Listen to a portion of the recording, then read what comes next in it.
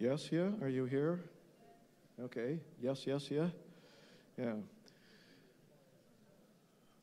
All right, we're going to get started again, everybody.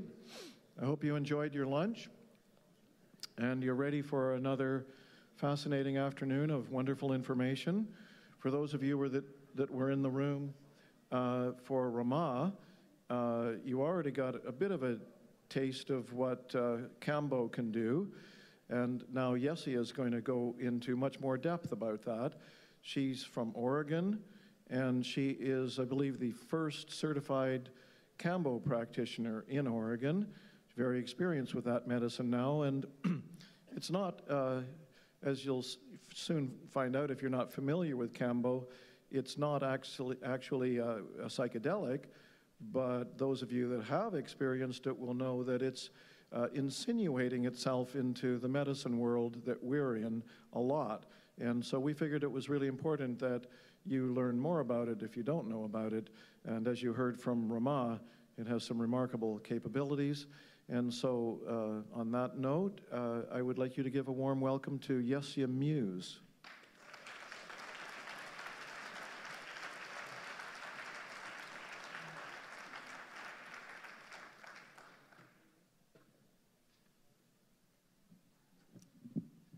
Can I take this up? Good afternoon, I'm YESSIA MUSE, and I'm speaking today about the power and the gift of non-hallucinogenic medicines. And I'm not here to dispute the power of hallucinogenic medicines, and I'm also not here to claim to know more than many of you about the intricacies of the science and culture of ancient medicines. All I can do is share my experience from my heart and share the relationship that I have with the spirits of some of these medicines. So when I think of medicine, the definition of medicine, what comes to me is a substance that has the potential to bring all of our parts back into harmony. And when we are looking at non-hallucinogenic medicines, of course, we're thinking of food, of art, of music, of inspiration.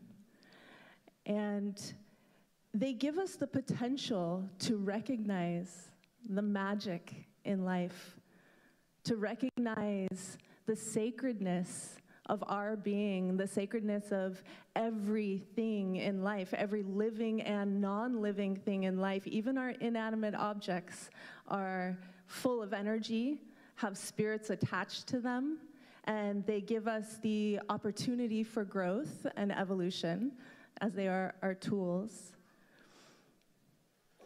I like non-hallucinogenic medicines because it gives us the space to create ritual in our life where maybe we didn't have ritual before.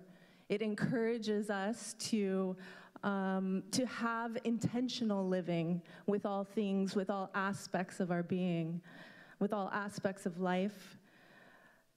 And it helps us to collaborate with the spirit of life, with the spirit of all things, so that we can take a full conscious action, a full conscious part in our own growth, in our own evolution, in our own well-being. And yes, hallucinogenic medicines gives us this opportunity as well, but when we're working with non-hallucinogenic medicines, it's asking us to step forward and be in true collaboration with that spirit for our own health and well-being. And sometimes it's called for to be taken for a ride, to be hit over the head and told what to do and shown what's what. But that's not always the case. And sometimes it's important to be given the opportunity to rise up and to meet our collaborators, our spiritual allies, in all things, everywhere, in all aspects of our life. And so that brings me to the power of Kambo. So what I find is probably the most important part of Kambo. I mean, well, there's many important parts, but for me personally, it's an ability to carry us to a space of empowerment that supports us in reclaiming our power. It gives us and by reclaiming our power, it gives us the innate ability to thrive. It brings us back to that place where we realize that we are God beings, just like every single molecule of our reality. And it works on all three bodies. When I'm part of what I talk about in my work is embodied wellness, and the core of that is that there are three main bodies. There are 5 bodies total, but the 3 main bodies for now are physical, emotional, and spiritual. And true embodied wellness is having the ability to consciously engage all of these aspects and bring them into alignment, and bring them into balance. And so Kambo is giving us this opportunity to carry us into a space of empowerment and support us in reclaiming this innate ability to thrive. Because it works on the 3 main bodies. The indigenous cultures use the word panema, which I think some of you just heard before, which means bad spirits, bad luck, bad moods. And so in some way, these cultures knew that this medicine is also working on your spiritual body to help clear blocks and to dissolve dis-ease and things that are out of harmony. Also working on your spiritual body to help release karmic attachments and karmic patterning that maybe we brought in from past lives or that were imprinted on us in our family as we were born into our lineage. And so many people ask me about the story or the origin or the myth of Kambo, where it actually came from, where it originated. And the truth is we don't know. There is a story out there that was relayed by somebody that there was a chief named Kambo, and there was a lot of disease that was going on amongst many of the tribes, and he sat with a medicine, maybe ayahuasca, and it told him how to work with the frog and how to apply the frog, and he did that, and all of the tribes got better. Well, my teacher, Karen Darke, is the founder of IAKP, where I got certified. She lived in the Amazon with 13 different tribes for 3 to 6 months each, and she asked every single one of those 13 tribes, what's the origin? What's the myth? What's the story? Where did it really come from? And all of them said, we don't have one. It's just always been with us. It's a gift of the forest. So I find that very interesting.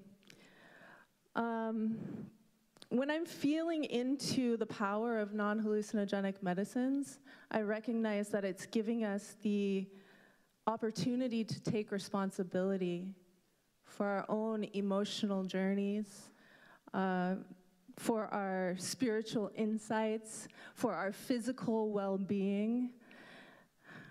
And it's helping us to refine our senses and our sensations and our intuition, which then lead us to recognizing the magic in life and the spirits attached to every single thing, and recognize where there is medicine in everything, in everyone. So the other part of non-hallucinogenic medicine is also empowerment. N meaning into, power, meaning strength and ability. And that's really what Kambo is asking us to do, to go within ourselves and pull out our own internal strength to work with the medicine. Many times people are giving their power away today in life, more often than not, giving their power away to a medicine, maybe saying, here, take this from me, show me this, do this for me, give that to me. And sometimes that is called for. Sometimes people are giving their power away to doctors. Sometimes that's necessary. Sometimes people are giving their power away to shamans, to muses. But that's not what life is about. That's not what life is asking of us. Life is asking of us to step up into the next evolutionary step and take responsibility for our wellness, to reclaim our power, our empowerment, to find that strength and ability from within and to pull it out and use it so that we can also be a collaborator on this planet, in this universe. So I feel like in this new era, this is really what we're being asked to do. We're being asked to reclaim our power and to work in collaboration with every single molecule of this reality to embody wellness, to activate embodied wellness in others, to find the medicine in life, of life, to use this medicine to truly thrive. And so the more that we do this, the more that we find that we are truly empowered to be fully embodied by all of our parts, by our divinity, and by our wellness. So I want to talk to you a little bit more about Kambo, about the process. I can only speak to you about what I have been taught. I have never been to South America, and I will be going in 2019, so it's very exciting for me.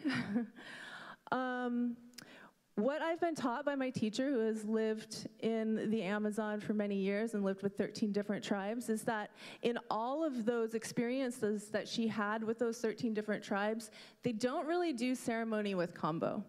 So this is kind of a new thing. I am feeling called to offer ceremony facilitation and to help people to learn how to bring ceremony into their life and how to connect to the spirit of all things in all ways. And so that's what I bring into my my Kambo treatments is that kind of ceremony. How they often use Kambo traditionally is kind of like a vaccine. So even babies are given Kambo, kind of as a behavioral tactic. So when they're reaching the age of about 2 years old, the terrible twos, then they might give them a half of a point of Kambo, and then they throw up, they wipe it off, and then the baby's fine. It's because when the ego is starting to be integrated into the personality, that's when the terrible twos start and rebelliousness starts and things that are putting us out of an alignment with our authentic being. And so then they just say that the baby has panema and it needs Kambo. So we don't do that in the US or in the Western countries. There are definitely legalities around that. But because they've been having it their whole life, their body is gaining a kind of an immunity to it, so they can take a lot of Kambo. And because they start it so early in life, I believe that they're using it kind of like a vaccine. So they're not getting all of these intense diseases that we have, the cancers and the diabetes and the autoimmune disorders. And I think that one of the reasons why is because they're having Kambo so often and from the time that they're so young. The only time that they might use ceremony with Kambo is if they're preparing to go hunt or they're preparing to go to war, and then they have Kambo usually it's usually the men, and they have Kambo the entire night before, and each person might end up having up to 100 points or maybe even more throughout the night. They have Kambo, they do the whole purging, then maybe some more ceremony, and then they have Kambo again, and they just keep on having Kambo all night long. So they say that it helps them to rid themselves of their human smell so that the animals can't notice that they're there. So it's deeply detoxing in that way. That's how we understand it. It's detoxing you of all the regular human smells. And they use it as a medicine, and they use it as a vaccine. And they use it to clear panema, to clear anything that they would consider bad spirits or bad energies or bad luck. And for them to share it with us has been a deep, deep honor. It's something that they understand is a gift that has been given by the earth, by the forest, to them to keep all of the tribes safe and healthy and in contact and in alliance with the rest of the planet. And so for them to open up and share that with the rest of the world is really a deep honor, and it really shows how much they recognize the power of this medicine. So I think at this point, what I would like to do is open up the floor for any questions that people might have. Yes?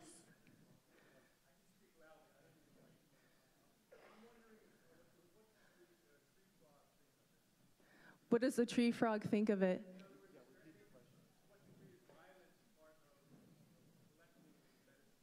Right. Thank you for asking that. So the frogs are not deeply harmed by the collection of this medicine. I've been taught that the frogs are not harmed by the collection of this medicine, and I'll tell you more about this in a second.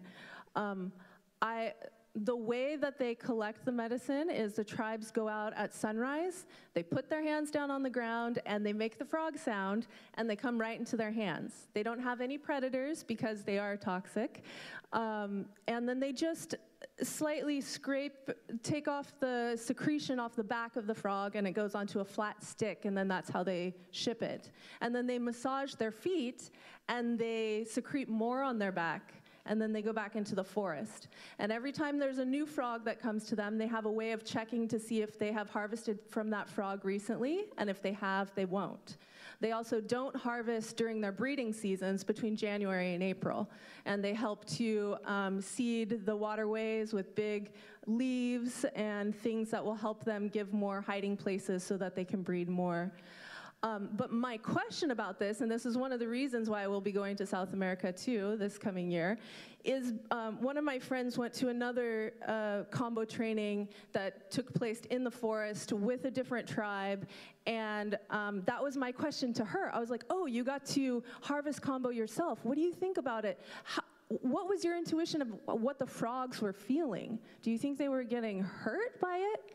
And she said, well, it didn't look comfortable for the frog. It definitely looked like the frog was wincing when they were massaging the feet. Maybe they're pressing really hard. And the animals secrete that excretion to protect themselves. And so maybe if they're also afraid, they will secrete it. Or if they're harmed, they'll secrete it. So my idea is that they're massaging the feet, but it's pretty hard. I have to go and experience it myself, but maybe it's like a really hard, deep tissue massage, and they're like, ah, and then it helps them to secrete it on their back. But they always come back. They have the same frogs that they've just harvested will come back again, and they have to be like, nope, not this time. So I don't think that it harms them that much, but I think it's uncomfortable for them. I'll let you know when I come back. So again, folks, everything is being recorded and live streamed. So you really ask you to speak into the mic, this one in this case, and I'll run over to you and give it to you if you have a further question, if there are any more questions. Yes. Sure. Hi. Hi. I have a similar question about the ethical distribution or selling, because you can just buy it on the internet. Mm. Do you know what I mean? Yeah. Can you speak to that a little bit? Yeah. It is a really, it's a really complex topic, because this is a way that we can support the tribes, and the tribes do live in our society and use money. I don't think that it's safe to just buy Kambo off the internet from anyone if you don't know the source. There are a few sources that I would trust that are online. But I can tell you that my teacher has created a relationship with the MUSE tribe. So now they are preparing Kambo only for her and her students, and we buy directly from her so that we can support the tribe. And the reason why she chose the MUSE tribe after living with 13 different tribes and deciding who she really wanted to sponsor was because she felt like they were one of the most, they were in danger of dying out. One of the smallest tribes in the Amazon. And they're in danger of dying out because they live, it's a many-hour drive in one direction or another to a main city in Brazil or a main city in Peru. They're kind of on the border there. But the young people would want to make money, so they would go away to the city and get jobs, and then they would rarely come back because there are so many things to spend your money on, and then they get wrapped up in making more money and spending their money on things, and there's no reason for them to come back to the tribe. So by doing this, she's giving all of them, including the young people, a way to make money and stay at the tribe. So they'll go away to spend their money, but they always come back because that's where their work is too. So that's the situation with the tribe that we're connected with. I can't speak to the others. Yes.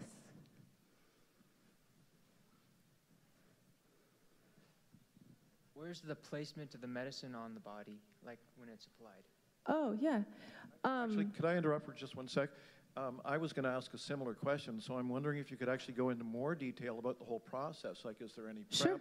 the whole water Oh, stuff? yeah, thanks for asking. Yeah, just because a lot of these people don't know about any of that. Yeah, of course. Okay, so the process is there's no special diet, but you will be fasting for 12 hours before your sit.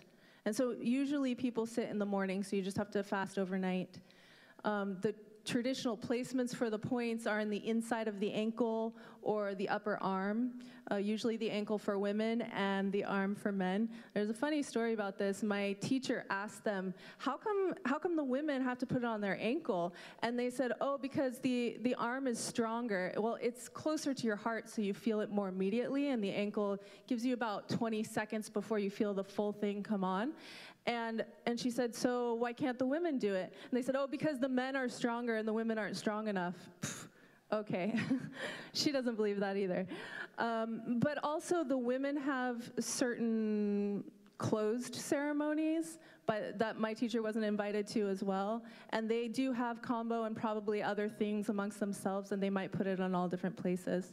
So in IAKP, we're also blending Chinese medicine so that we can also use meridian lines and acupuncture points and ear points. We do chakra points, but on the back of the chakra, on the spine. And each point would hyper-focus the intention, especially if it's a physical ailment, then it'll help go right to that place. So the process is that you drink, you're fasting for 12 hours ahead of time, and then when you come to the ceremony, you'll be drinking 2 liters of water within 10 minutes, which is a lot of water to drink within 10 minutes, and you drink it right before the medicine so that the water is the vehicle to bring the purge out. The medicine needs to be in your bloodstream in order for it to work. So we're making little burn marks, just taking off the top layer of skin. So it's a superficial burn, it doesn't bleed. We're using a Tibetan healing stick, an incense stick to make those little burn marks. And then the way that I receive the Kambo is it's on a stick, a flat stick, and it's dried. So I activate it by putting water on it, and then I scrape it with the knife, and it turns into a consistency like glue. And we're turning them into little balls of glue, and then we put that right on the open wound. And pretty immediately you feel the effects of it come on. So your heart rate will increase, your body temperature will increase, and then you'll start feeling some waves of nausea. And so the purge is usually an upward purge, but sometimes it comes out both ends, so we'll always be near a bathroom. But from the moment you get the first point on to the moment that you complete your purge is about 20 minutes. It's not very long at all. And you're not purging constantly through that, it's coming in waves. And so in the ceremony piece that I bring into Kambo is that I'm singing and drumming and rattling and coaching you through the process. It's not something that most of us embrace, feeling like you've just been food poisoned. And it's really hard to sit with something like that because we've never been given an opportunity to.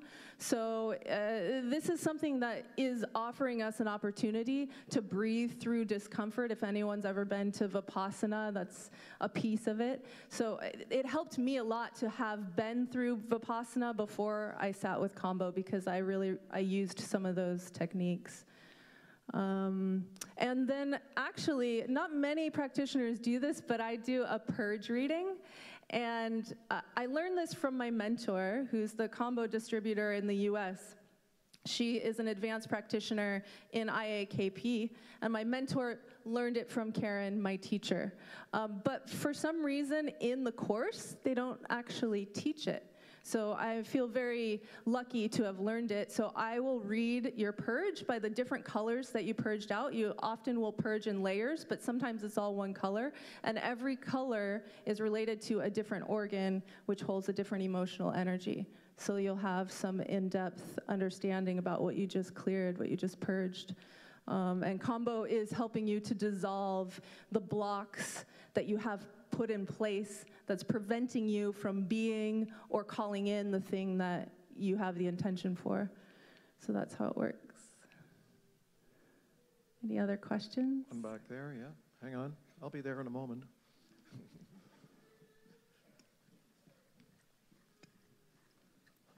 Where was it?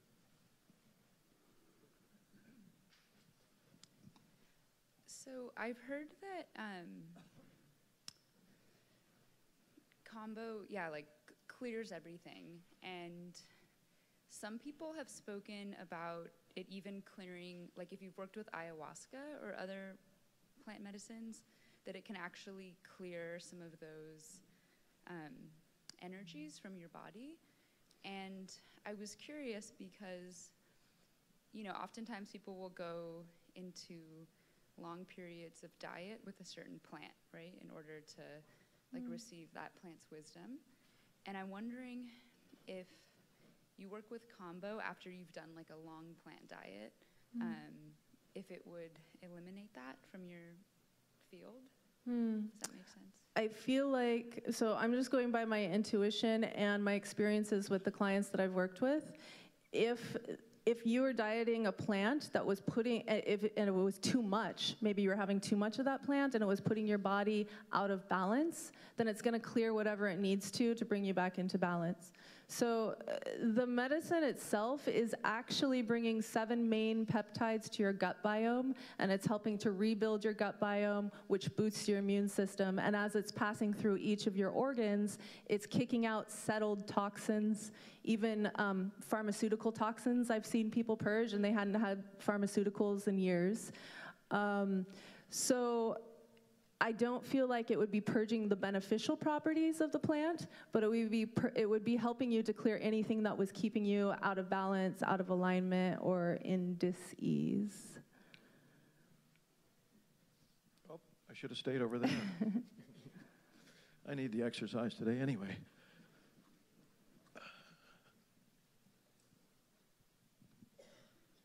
I'm curious if, for me with hallucinogenic medicines, there's often guidance, teachings as part of the journey to take back into my life. I'm curious if that's part of Kambo, and I'm also curious about why you got into Kambo, if you're willing to share that. Yeah, thank you for asking. Yes. So what is so beautiful about Kambo is it's not telling you, here is the inspiration or here is the enlightenment.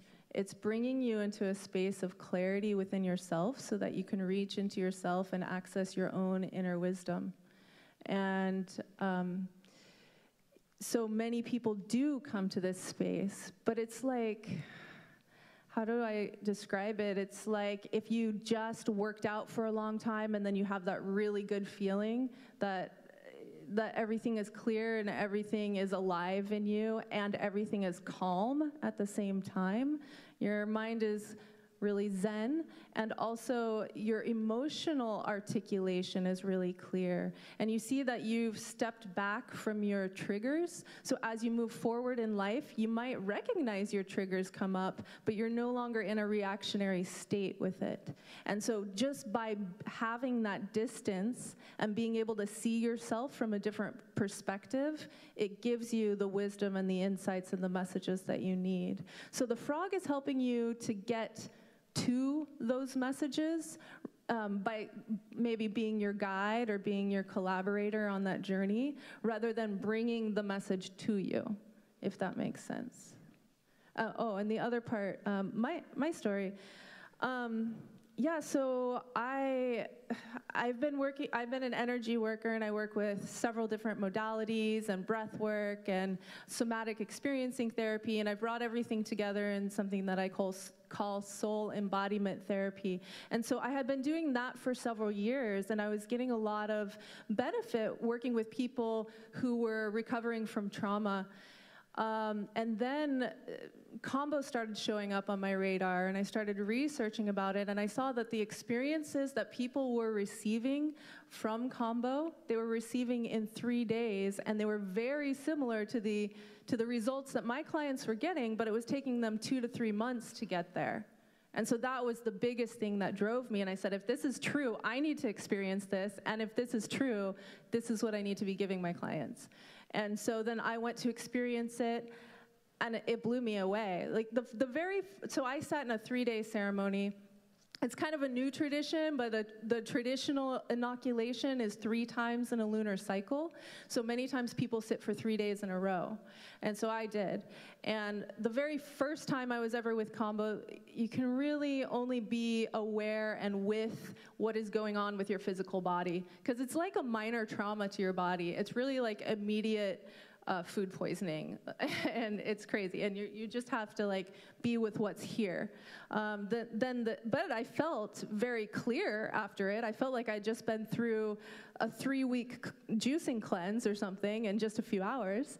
But then the second day, it was really more about my emotional things and my relationships, and I could really feel different emotions rising up right before I was purging, and then and as I was purging, then there were maybe people or situations or memories that were coming to me, and so I was just being really present with that. Okay, this is what we're clearing, this is what we're working with, and that's when I felt that distance between myself and my triggers, and just in a place of understanding and compassion for myself. And then the third day that I sat, it really felt like I was working on my energetic body. Sometimes people have dry purges or belches. So when that happens, you're actually purging from your spiritual body. That's when you're purging karmic patterning, and things like that. And so when I had my third day, it doesn't happen like this in order for everyone, but when I had my third day, it was really working on karmic patterning for me, and I felt absolutely transformed after 3 days. And I really appreciated the fact that there was like, it didn't take so long, and there was like no come down or reintegration time that I needed to go through, but that I felt literally like I was in one dimension, and I just went, now I'm here. And I was a different person in a different dimension, but I still like remembered who I was, and I knew what was going on. So I appreciated that for myself. I hope that answered your question. Was there somebody over here that had a question? Oh, yeah, one more here. Hi. Is it safe for people who are on SSRIs to take? And are there any other medications that might interfere with it working properly? So there are contraindications with some medicines. Most medicines are fine. SSRIs are fine, but we would need to know more details about specifically why you're taking those. We should use caution with people who have extreme mental health disorders. Although, yeah, that's just something that I have to take on a case-by-case basis, because I actually don't believe in mental health disorders. I believe that's it's a disharmony between the physical, emotional, and spiritual body, and the mental body is just a reflection of the health and balance of those 3 main bodies. So, but I also want to always make sure that people are safe, and I go by the safety protocols laid out by IAKP. So we have access to our advanced practitioners, and we also have a forum where we can ask questions and look up all medications. So the main contraindications are, if you have a heart condition, you can't have Kambo unless it's a stent.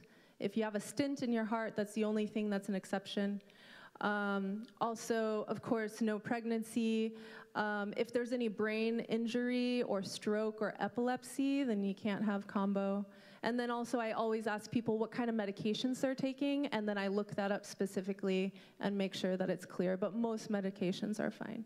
Yeah.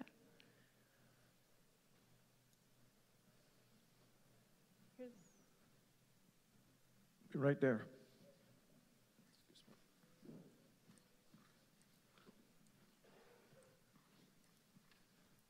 Where is it?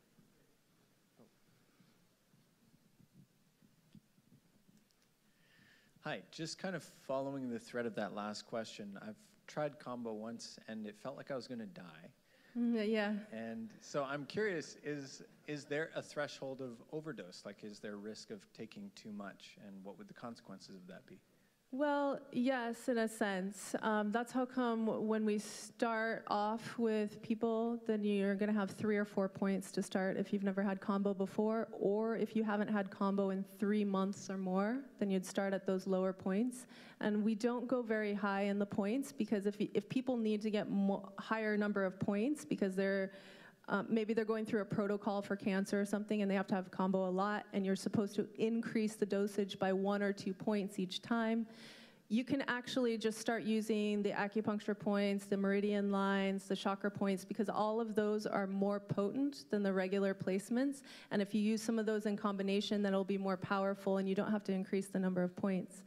What can happen is Kambo is a neurotoxin, so if you blast someone with too much of Kambo too soon, then they can pass out. They could even go into seizures, but I've never seen that, thankfully. But it is fairly common for people to pass out, even if you're doing it slowly and doing the right number of points. I would say probably 30% of the clients that I see might pass out, but they only pass out for about 10 seconds. And I'm prepared and trained to recognize when that's coming on, and I hold them up. And as soon as they come back is when they purge. So my innate understanding of why that happens too on a spiritual level is because the thing that they need to see in order to clear the block, their conscious mind won't accept. So it's like there's a struggle between the conscious and the subconscious mind. And so Kambo just takes them out of their consciousness to get the medicine to where it needs to go, and then they come back and complete the process. But yes, sometimes people feel like they're gonna die, but I think also some of us might have had a sickness before, or had food poisoning before, or had appendicitis. I have before. I definitely felt like I was going to die with appendicitis. So you never, it's all subjective. I think as Westerners, we're more sensitive to discomforts and pain like that, maybe. And also we tend to be alarmists sometimes, and so, oh my gosh, something's wrong, I'm gonna die. But I understand that that's a real fear. I think also in our culture, we also often have not come to terms with our own mortality, and so that can come up. Sometimes you might feel your throat swelling. It's never gonna swell closed, but you might feel your face swelling as well. If you're leaned over a lot, you might get what we call frog face. It usually goes away within half an hour. But yeah, those are some of the things that, and then just feeling maybe some cramping in the stomach, and then feeling really nauseous and feeling really hot. The times that people told me that they really thought they were gonna die is when they actually had a bite of food within that 12 hours and they weren't supposed to, because it causes a lot of harsh cramping. So I'm not sure what your experience was, but we can talk after. We'll take one more over here. Okay. Hi, thank you. I'm interested in the pathway. I mean, you're obviously very committed to it. The one person I know who's really into it is like really intense. So she's done like 30 treatments in the course of a year or two. So I'm wondering, for you personally and for the people you see, is this something that will be an ongoing thing, kind of a maintenance thing, or something you go intensely clean out and then leave it for a year and come back to it? What are the pathways for a Kambo user? Yeah, thank you for asking. This is a very personal decision. So it also depends on what the person is working on. If they're working on an actual physical ailment, or if they're working on something emotional or spiritual.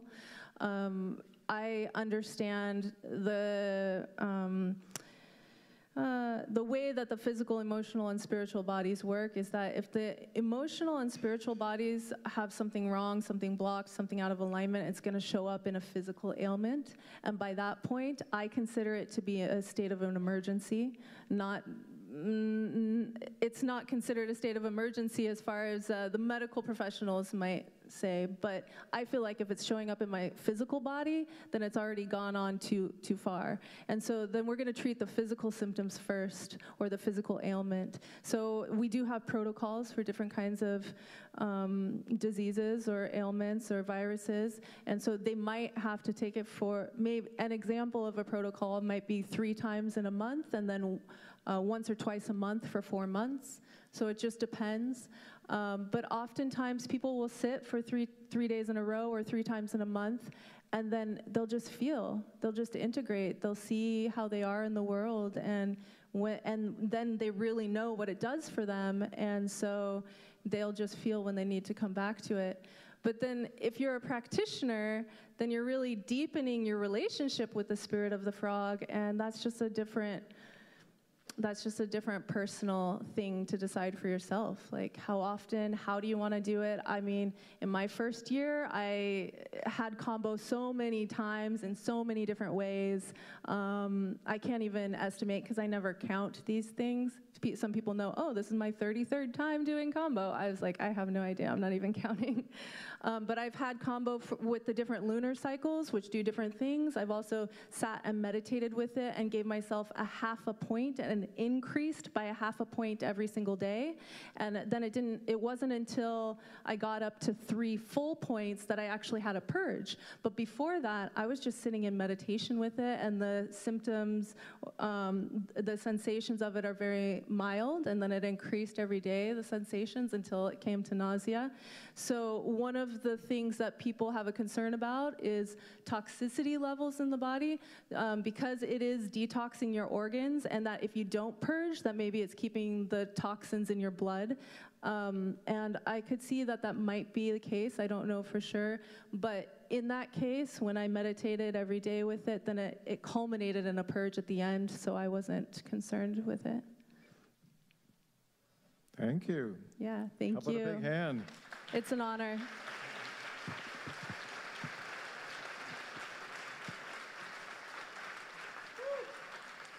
That was excellent. Very informative. Thanks very much again. Yeah, I did it once with Rama, and it was really painful. She made me drink so much water, I didn't believe it was humanly possible to drink that much water. Keep drinking. You haven't thrown up yet.